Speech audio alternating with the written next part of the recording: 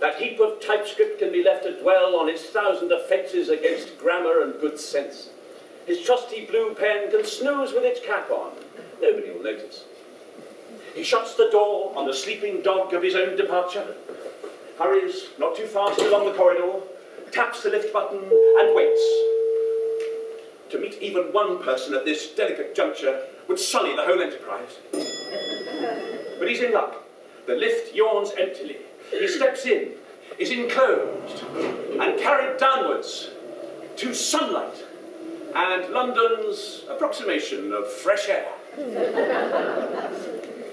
With one bound, he is free.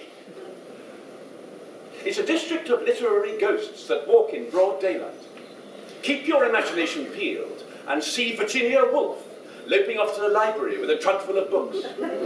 At every 20th step, she takes a sharp drag at a cigarette and pulls a tormented face as if she'd never tasted anything so disgusting.